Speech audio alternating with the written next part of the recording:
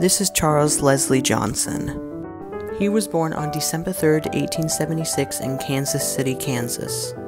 And obviously, he was a ragtime composer and music publisher in the area.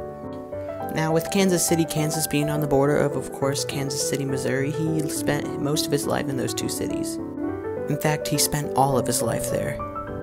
In 1899, he published one of his first pieces called Doc Brown's Cakewalk.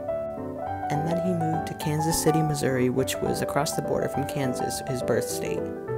And this is where his life got started. He started publishing rags and piano pieces.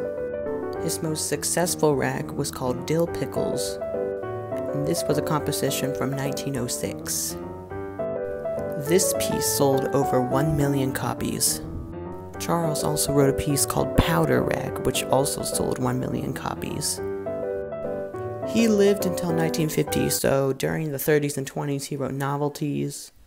In 1938 he even arranged his 1906 piece of Dill Pickles Rag into a novelty piece, which you can find on YouTube. He then died on December 28th, 1950 in Kansas City, Missouri. This man's pretty popular in the ragtime community. And there's your ragtime history lesson on Charles Leslie Johnson.